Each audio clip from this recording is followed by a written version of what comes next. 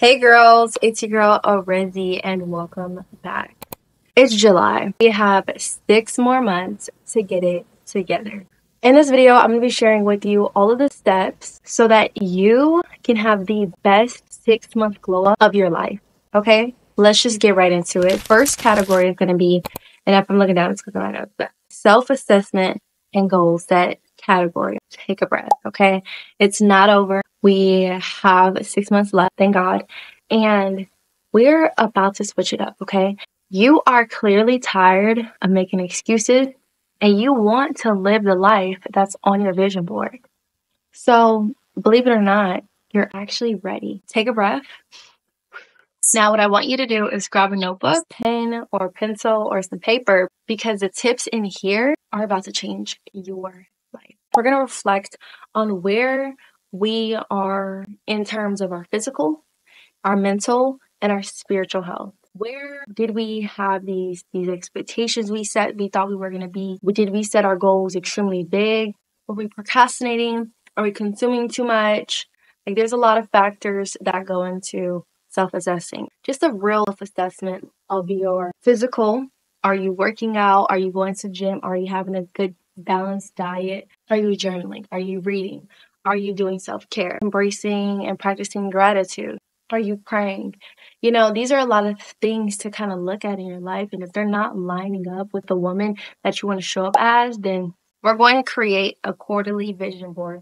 I personally think 12-week year has literally changed my life. Like this year, my life has dramatically changed. I do a vision board. I have a big vision board that I do once a year. And then I have a vision board that I do every 3 months. I call it like my quarter 1, quarter 2, quarter 3.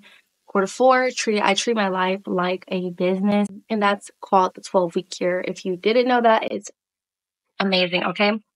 I say this, that way you can check in with yourself. Every 3 months, you give yourself 90 days. If you give yourself 90 days to do the goal that you set out, there's no way you can't accomplish at least one.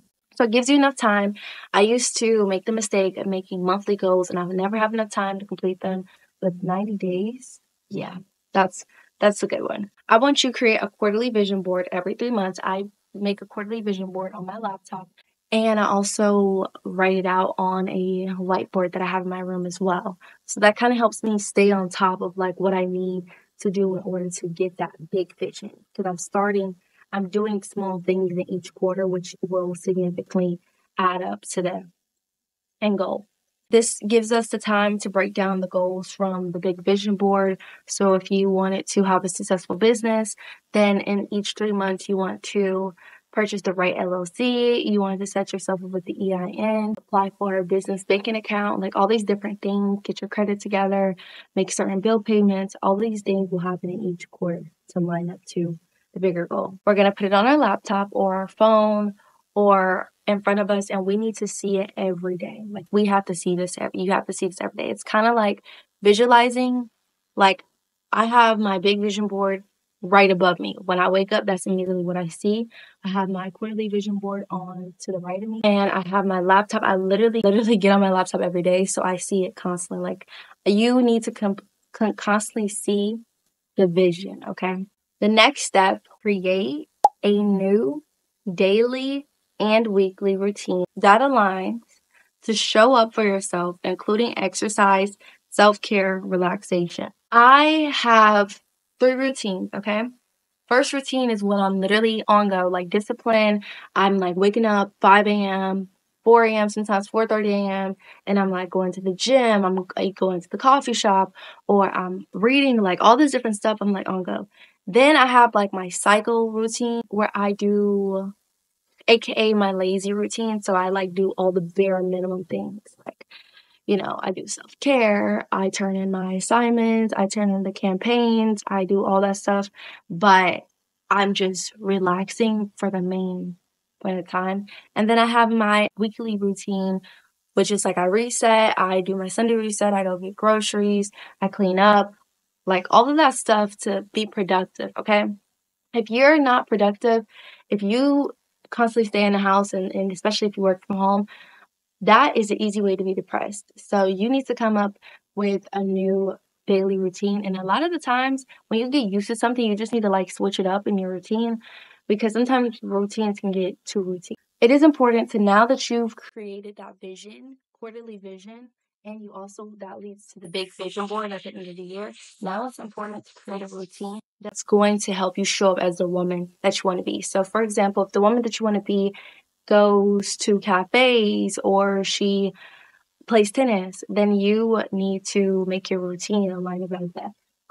Maybe go play tennis while you're on your lunch break, or go to a cafe and do work. Little things like that slowly but surely help you arrive at her. Now we're going to be going into our mental health. Quick dopamine is killing your goals. Pause from the screens, okay? Even if you have to delete Netflix or YouTube, okay, or Instagram, just imagine if you took that extra time to read a self-help book. Just imagine if you took that time to pour into yourself and invest into yourself. It's so easy to just get on our phone and just scroll and scroll and scroll and scroll and scroll and scroll. And that's the problem why you're not hitting your goal. It's sad to say, but if you want to hit your goals, you can't watch everybody else's life while your life is going by and put you first. That quick dopamine will lead you down a spiral that you can't unspiral from. If you're going to release dopamine and exercise. Every second counts of your life. And if you are scrolling, you're just wasting time. And that could be the reason why you need a 6-month goal plan, because you just need to stop scrolling. Delete those apps. Unfollow people that are not keeping you focused on your plan. So now we're going to get into the physical. You need to have a balanced diet, okay? A balanced meal plan. A balanced diet. A balanced meal prep, okay? Your body is like a plant. What you eat decides how you show up. If you eat greasy, oily food, you're not going to be up at the gym at like 5 a.m. on ready to go. It's so crazy how food can determine your life expectancy and like your life in general. If I'm only eating fast food and I'm not including any veggies into my diet, I'm not going to show up as my best self. I'm not going to have the energy. Our body needs the nutrients. If you want to show up as your best self and give it all you got these next 6 months, a lot of these fast food places you're going to have to not eat at. A balanced diet is including veggies, a protein, and a good carb, okay? Like a sweet potato and spinach is a great balanced diet. People think exercise is just like going to the gym, but it's really about how are you eating. You want to develop a exercise routine. The fastest way to showing up for yourself is feeling better about yourself. How are we going to show up and how are we going to show up and hit our goals if we don't like ourselves, if we aren't confident in what we see in the mirror? Okay? You have to love yourself. You have to accept the reality is, and that is that you need to be confident about yourself. And in order to do that, you need to lose the weight, okay? The weight is different. It's not about I'm who I am and this and this and that. No. Okay. You're not where you're at, or the confidence where you want to be, or you're not showing up as you want to be because you're not confident in your body. Okay. Weight loss is the best thing that could ever happen to women because it changes your mindset. It literally, you feel a sluggish feeling. But recently, I've been focusing on leaning out and focusing on losing fat. And I'm telling you, it is a hard process. But once you get through it, you feel so great. You feel so amazing. You feel so confident in yourself and in your body. And I'm telling you, if you want to show up as her, then you got to do it, okay? And you got to stick to your exercise routine. Now, it doesn't have to be hard, but if you want to get those results, then you do have to increase that intensity. Okay, so next, going into it, self-care. Invest in your looks because first impressions are everything. Looks matter and they matter to you. Okay, I don't care skin, hair, makeup, outfit. I don't care what anyone says. If they say looks don't matter, everywhere I go, I always make sure I look my best. And then I also feel my best when I look my best because I'm confident. I'm like, bro, you smell good. You look good, okay? Make sure that you invest in your look so that you can feel confident in who you are when you walk out that door, okay? We're not wearing bonnets. We're not wearing pajamas to any type of store, okay? If that's not how she would show up or your future person or your future life show up, then why are we doing that? First impressions do matter. You could be praying to Jesus for something that you really want, and then that person walks by you because you were wearing pajamas or you're wearing jogging pants everywhere, you know what I mean? It's so important to keep yourself together, okay? Making sure that you upkeep yourself. I don't care what anyone says, but we are judged by our appearance. And if you think otherwise, then I don't know really what to tell you, but that is the truth, okay? So it's really important that we keep ourselves together, or we at least, make sure that our clothes are fitting us properly. Making sure that your clothes in your wardrobe match the woman that you want to be. You're not going to show up as her. The woman that you want to show up as, or the person that you want to show up as, if they don't wear big shirts and jogging pants, then don't wear big shirts and jogging pants. Of course, we have our days. But for the majority of the part, 95%, we need to have ourselves together. Okay, it just comes off as attractive, more hygienic, clean, and kept. Okay, because we can definitely have the mental. We look disheveled and like all over the place. That's also stopping us as well.